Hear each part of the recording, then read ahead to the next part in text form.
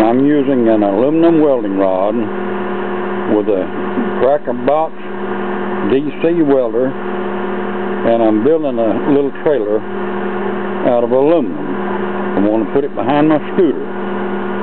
Let's see if I can do any good. This is aluminum diamond plate.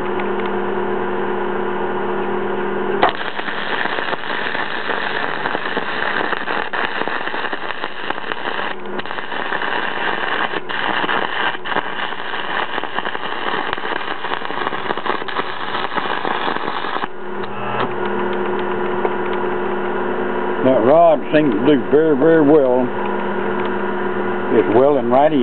It's getting good penetration.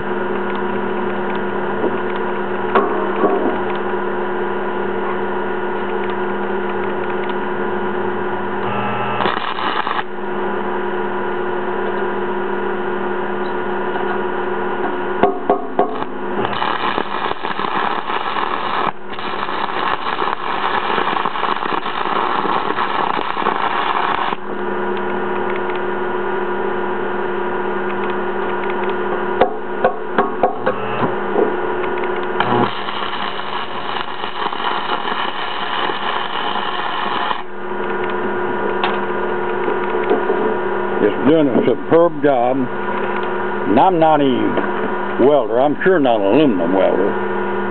But anyway, that diamond plate, it's welding right in. It doesn't let the aluminum cave in. This is a special LR rod.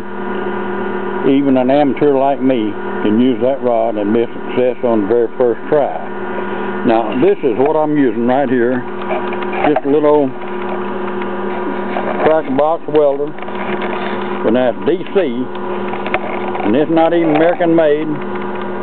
It's probably made in China, maybe Taiwan, I don't know, but it's an old welder. A long way from new. But anyway, you can see it does a fine job welding that aluminum. Weld it together.